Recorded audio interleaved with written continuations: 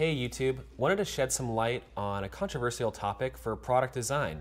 There is a process, whether this is followed by an individual, a startup, or a big company, but coming up with the product design process for manufacturing engineering is extremely important.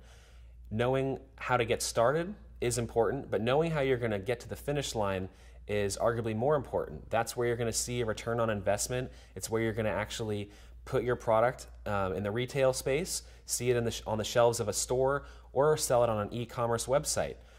So knowing how to get to manufacturing, we need to come up with a process that's tailored for that.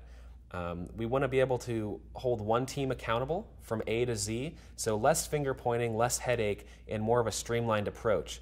So when we start with the product design, we want to give you a design that gives you options.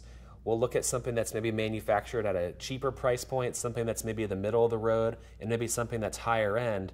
Again, we want to look at these designs as more than just a pretty picture, but something that can be taken to manufacturing, something that's feasible, something that's realistic.